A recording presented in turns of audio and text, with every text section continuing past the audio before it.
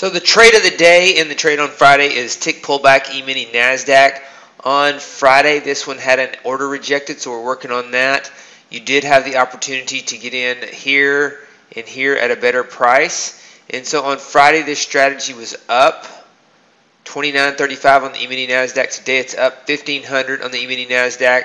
And oftentimes you have to wonder when you see a big, huge gap up like this, is the opportunity over for the day? It seems like, you know, from a pricing perspective, that it would be a good idea to try to short this, and it's possible that the market could roll over, but we're in a runaway market. It's very hard to short, and so the trade to look at right now is to buy breakouts and buy dips. And today, buying the dips obviously has the most profit because you get in at better prices when you buy dips.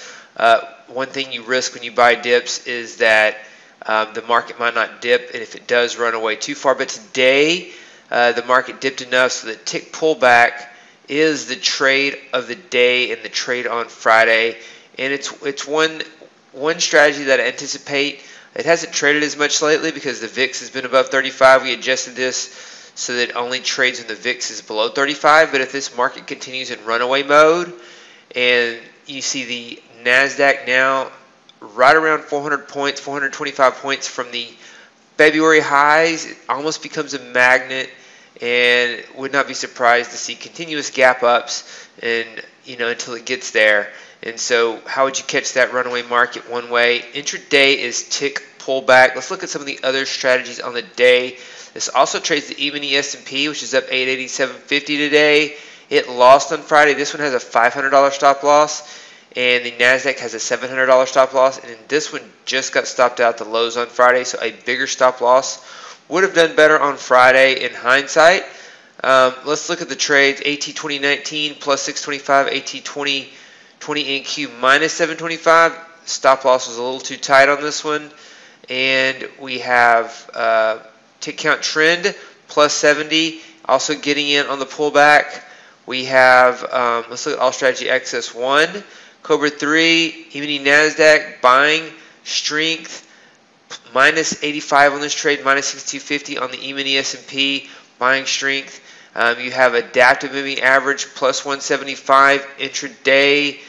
Night trader, profitable last night after 2 losses in a row. It had 12 winners in a row, then 2 losses in a row, and now it's back.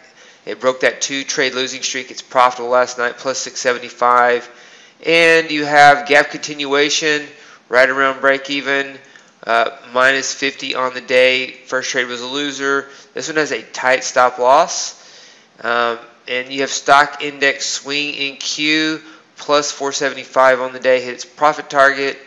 And so these are the runaway markets. And these are the way they trade stock indexes. We'll go over all the other trades in another video. But big news today, as Jerome Powell, the Federal Reserve Chairman, was on 60 Minutes last night saying that there is no limit as to what we can do, and the market is just in runaway mode. And there's QE and loans.